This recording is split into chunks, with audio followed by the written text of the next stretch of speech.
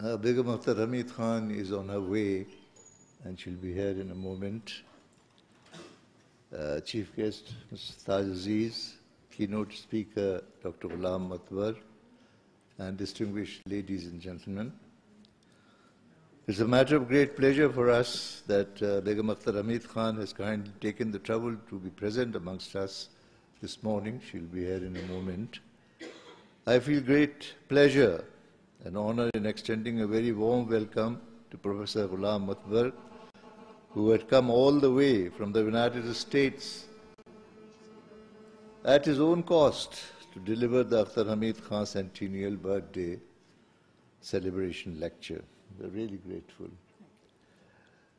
We could not have been more fortunate in having a chief guest than Mr. Taj Aziz.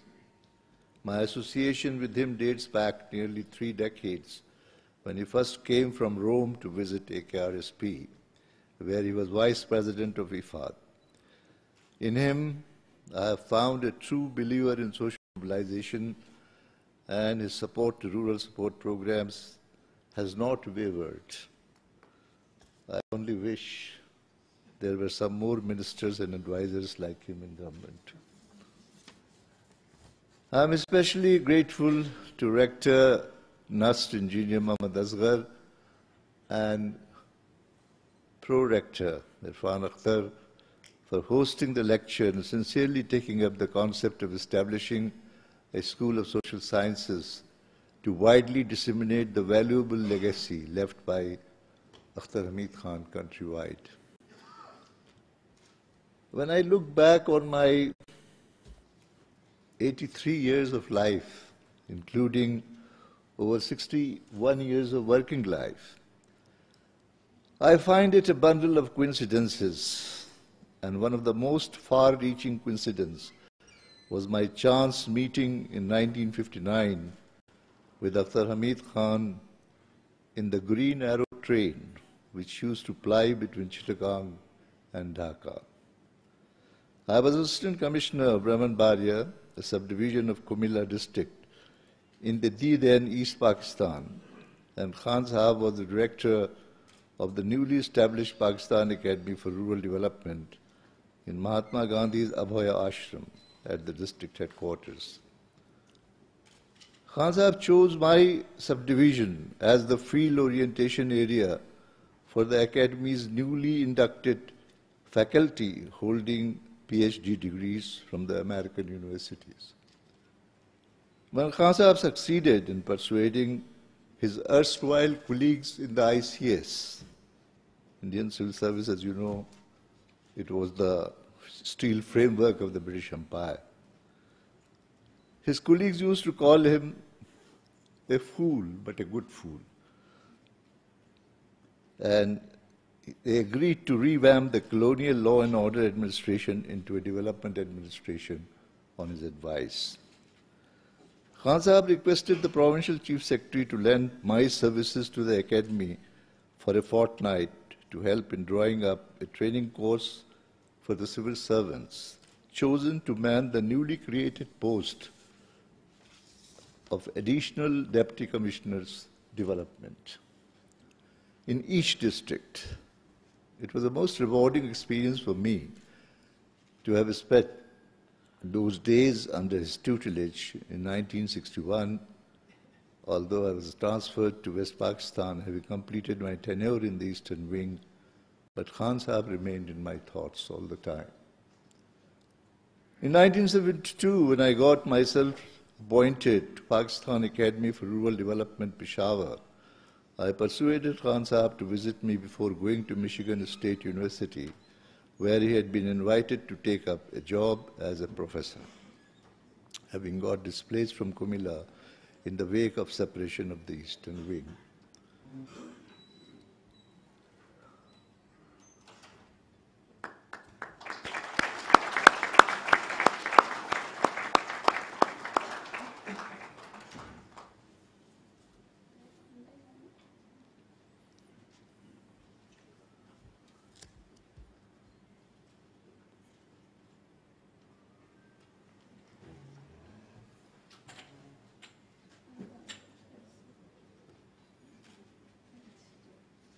बहुत बहुत शुक्रिया आपका, इतनी तकलीफ की आपने, शुक्रिया.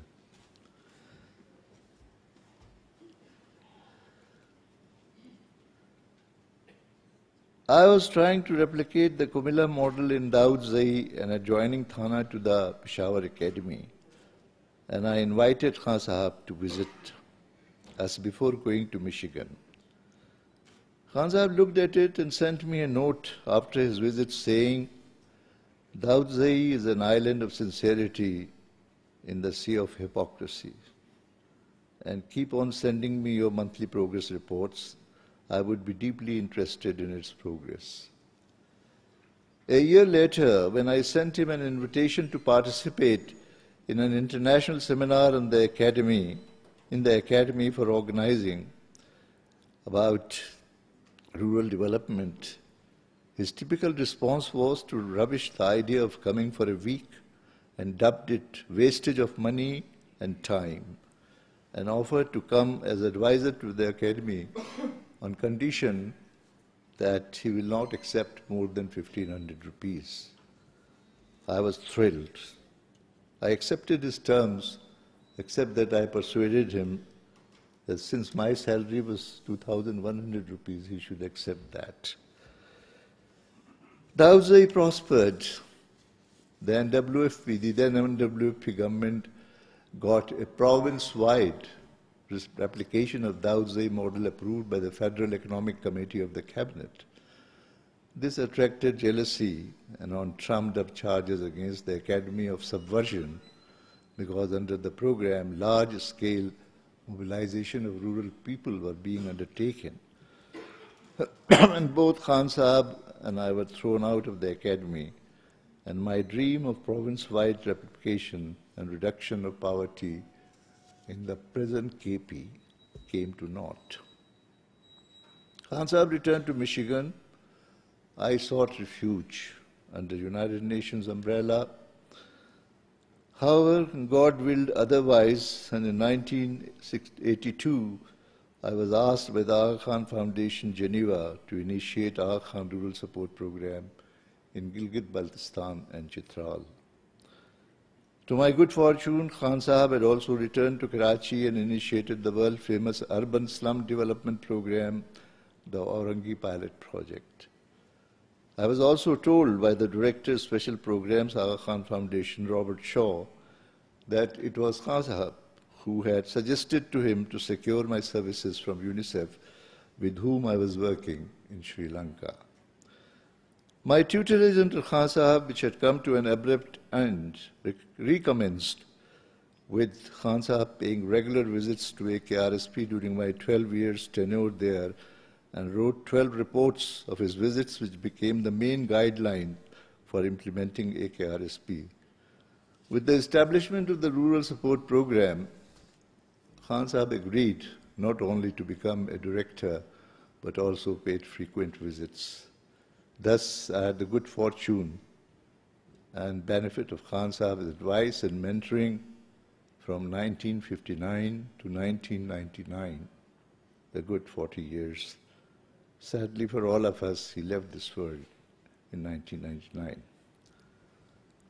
I had always looked upon Akhter Hameed Khan as my mentor and teacher. My relationship with him was truly of a sage and a disciple. His presence was overpowering and commanding, a respect not out of fear, but intellectual superiority of a level which belies any description. I feel like a pygmy trying to describe a giant. It was like Boswell, who used to write about Dr. Johnson. I can at best be a biographer or a historian recounting my association with the great man, but to capture his innate qualities, his intellect, his vision, his depth of knowledge, his scholarship, his understanding of the religions of the world, his Sufi streak, his Buddhist way of life, his understanding of Islam and the Quran, his academic work, his poetic muse, his love for his family, and above all, his mission to help the suffering humanity, and his passion to benefit his countrymen by his experience is beyond my capabilities.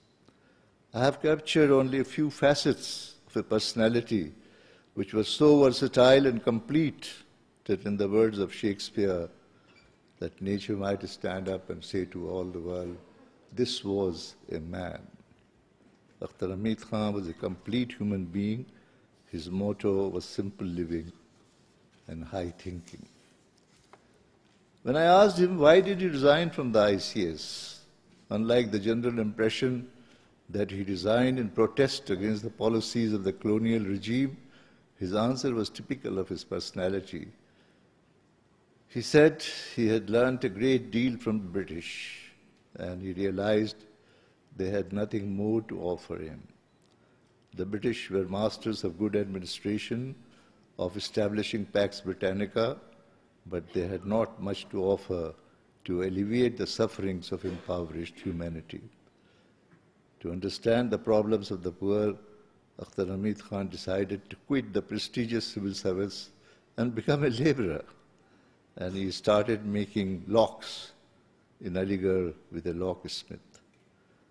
However, one day he realized that God had not created him to be a laborer. He therefore decided to join the Jama Millia in Delhi, where Dr. Zakir Hussain, the future President of India, was the head of the institution. But Akhter Hameed Khan was disillusioned somewhat in the same manner as with Allama Mashriqi. Akhter Hameed Khan was a pacifist. He was a follower of Buddha's teachings of peace, not war. He did not subscribe to German philosopher Nietzsche's heroes. He was a man of peace. He used to despair at hero worship in Pakistan. Sometimes he used to compare contemporary Pakistan to Ranjit Singh's regime when the Khalsa army used to boast to fly their flag on the Red Fort.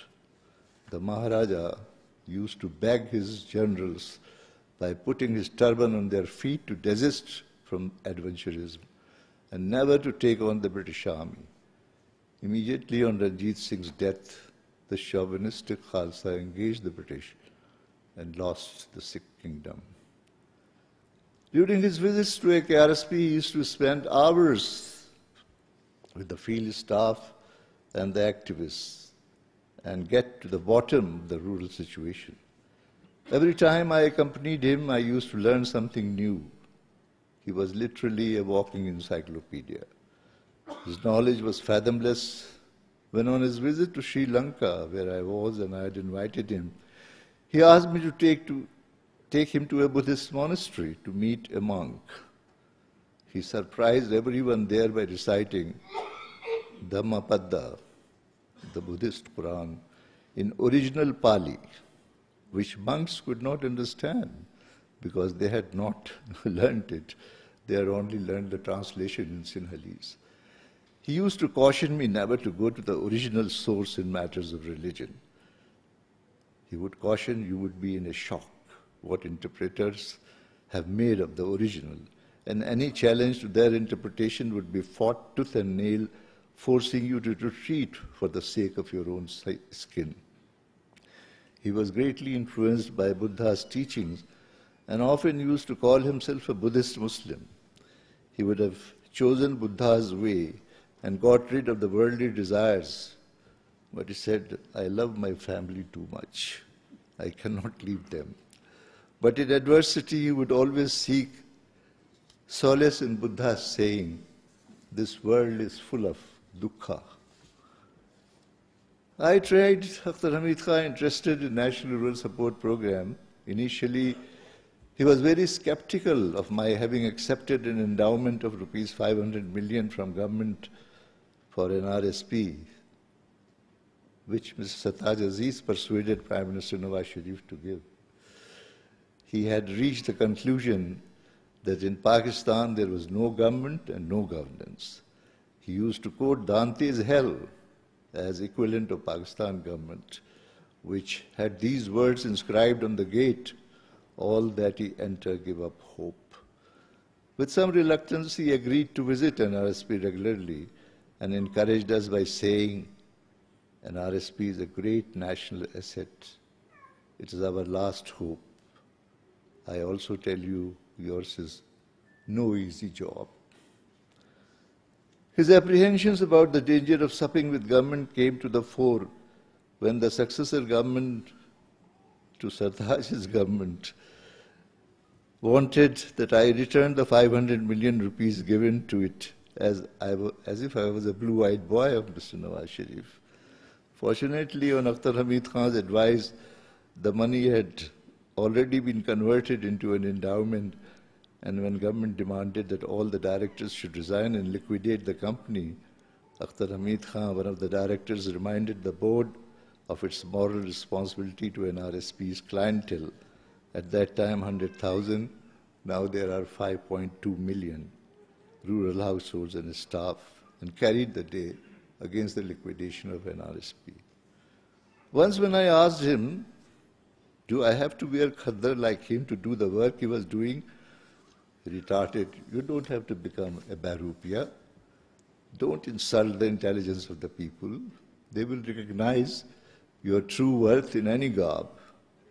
In northern areas, he used to remind me that your western dress or hat or travel by helicopter has made no difference in poor people recognizing your real worth. My coming away from KRSP greatly saddened him that another opportunity to develop a self-reliant model for Pakistan was lost. I terribly missed the regular contact I used to have with him in KRSP. He concentrated more and more on urban development, and when I would complain to him, seeking all the support from Begum Akhter Hameed Khan, he chided me for not concentrating on developing and replicating models of home, instead running abroad all the time. He was most solicitous about my health and sometimes would innocent ask me, do you really need to earn so much money? I used to say that you are an exploiter. If you can live in 5,000 rupees, you think that everybody can do that. People also have families. And I said, I'm not earning money for myself. I really want to give the best to my family. He had already seen me living in a small room without modern amenities in the elephant country in Mahavali forests of Sri Lanka, or in a small apartment in Gilgit for 15 years. Anyway, I was happy that he had started finding new disciples, and the complaint he made in 1983 in the following speech was no more true. And I quote his speech, and this might interest the students here also. He says, nowadays there is a curious reluctance, especially among the younger generation, to understand and learn. Everyone seems to think he is a master. It is strange, because masters are not born. What my sneering friends dismissed as my charisma was an acquired skill, a skill acquired after a long period of apprenticeship under the British, Gandhian and American masters, a skill further sharpened by the study of many successful models in other countries, Germany, Japan, Taiwan, Yugoslavia, China, India, and Israel. I never felt ashamed of my long and multiple discipleship. I never pretended to be an original thinker. I thought I could teach after I had devoted much time and labor by learning from many sources. When I was young, I accepted the wise advice of Khwaja Hafiz, which was that there are Sadatmand students, and as a Piradana, you can teach them a lot. And I continued. As I grew old, I began to think, perhaps wrongly, that I have not grown old in vain, that throughout my long life I have been a good student. Therefore, in my old age, I could be a good teacher. In my delusion, I thought that at least I too would become a Piradana, a wise old man, and I could give guidance to Javanan Sadatmand, enlightened young men. Alas, in 20 years, only one enlightened young Shoaib Sultan Khan cherished me as a worthy teacher. He applied my methods First in Daudzai, of course, with necessary modifications, and then in Mahaveli in Sri Lanka. And now he's applying them with the further refinement and thoroughness in Gilgit. He has definitely disproved the obscurantist charisma theory. Is it my fault that I found only one enlightened young man? I think that was a time when he was very disappointed. But he did find many enlightened men, because despite his modesty, the fact is that more than 4 of his disciples got Magsaysay Award, also known as Asia's Nobel Prize. 2 of them came from Pakistan, myself and Tasneem Siddiqui, and 2 from Bangladesh, and many more perhaps from Bangladesh. A record which is a record in the history of Magsaysay Award Foundation. AHK got the award in 1963. He was disturbed at dependence on foreign experts, saying, as I look back, I realize that there is one main feature in Pakistan which is very disturbing: the failure of governance. Things which were done competently in the colonial past are neglected. Let me give you an example in the Punjab. The world's largest irrigation network was built by Indian experts. The chief engineer might have been an Englishman, but he had worked in India for 20 to 30 years. He was not a London-based consultant, but an Indian officer, and all his assistants were Indians. Despite the gloom enveloped the country, Akhter Hameed Khan always could see the brighter side. He spoke of the resilience and success of the informal sector. He used to challenge anyone to find a beggar in Orangi. He had great faith in people, in their willingness to do things themselves, to improve their situation. All they need, according to him, were support organizations and level playing field. He used to say, and I quote, "In Pakistan, development will not come from the top, it will come from the bottom, and it shall happen in pockets. One island formed here, one island there, and one island will be made by you." Akhter Hameed Khan was the very epitome of the principle of simple living and high thinking. In his non-rural development garb, his humility and generosity as a man was amazing. His rapport with the rustic, the non-genteel, the labor, the lower government functionaries, and the like was inimitable. He was absolutely at ease with them as much as he was uncomfortable with the pseudo-intellectuals and experts. He neither knew evil nor could perceive evil, and thus in judging people was very gullible. He was often led astray by such unscrupulous persons, leaving him hurt and confused. He had no cunning and accepted everything on its face value. Why such a man, with an open, forthright, honest and simple person, should have been ever misunderstood is something beyond me. Trumped up cases of blasphemy were instituted against him. When I got an opportunity at a dinner hosted by the Prime Minister, Mr. Nawaz Sharif, I spoke to him about the injustice to Akhter Hameed Khan. He agreed to see him, and his secretary Qazi Ali Mullah arranged the meeting. The Prime Minister listened to Akhter Hameed Khan for nearly an hour, but I knew from his expression that he was not listening, because Akhter Hameed Khan only spoke of development and did not realize he had gone to talk to him about his blasphemy cases. After the meeting, Akhter Hameed Khan observed the Prime Minister did not understand what he was saying. I said, "Well, it's not his fault. Why didn't you speak about your blasphemy case? He was told that you had come to talk to him about it." He replied, "Do you know, when Munaim Khan, governor of East Pakistan, used to complain against me to President Ayub, the latter used to brush away all complaints by retorting, 'Akhter Hameed Khan is the only person in Pakistan who never comes to me for any personal favor.'" Anyway, the Prime Minister did order withdrawal of the cases against Akhter Hameed Khan. The request of the government was accepted by the government of Sindh in Karachi, which was accepted by the presiding judge, and the case was allowed to be withdrawn. However, the case registered in Multan was not allowed to be withdrawn by the court despite Punjab government's request and remained pending till his death. Akhter Hameed Khan passed away in the United States where he was visiting his beloved daughter, and I am glad Aisha, a full-fledged MD doctor, is here. President General Pervez Musharraf posthumously honored Akhter Hameed Khan by conferring Sitara-i-Imtiaz.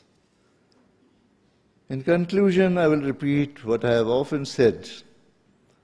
In all my travels throughout the world, I have never come across a person of the stature of Akhter Hameed Khan.